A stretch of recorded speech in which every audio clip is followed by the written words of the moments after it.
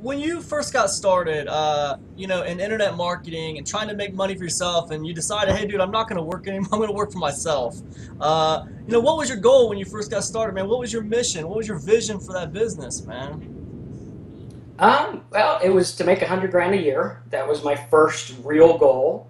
Having a kid and having no money was like not good.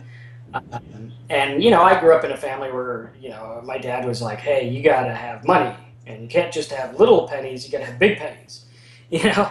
And so I was under this illusion that hey, if you have a kid, you got to be making 100 grand a year, or you're just a POS. And that was my belief system.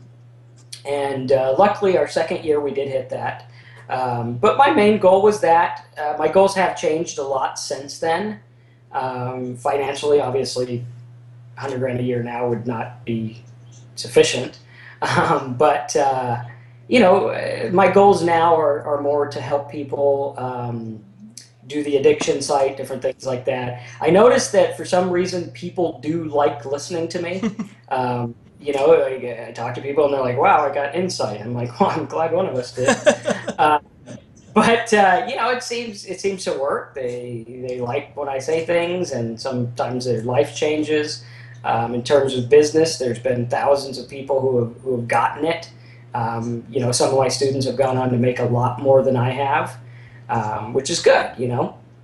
And goals change. But the main thing now is just focusing on things that are both fulfilling, help people, and also make money. Nice.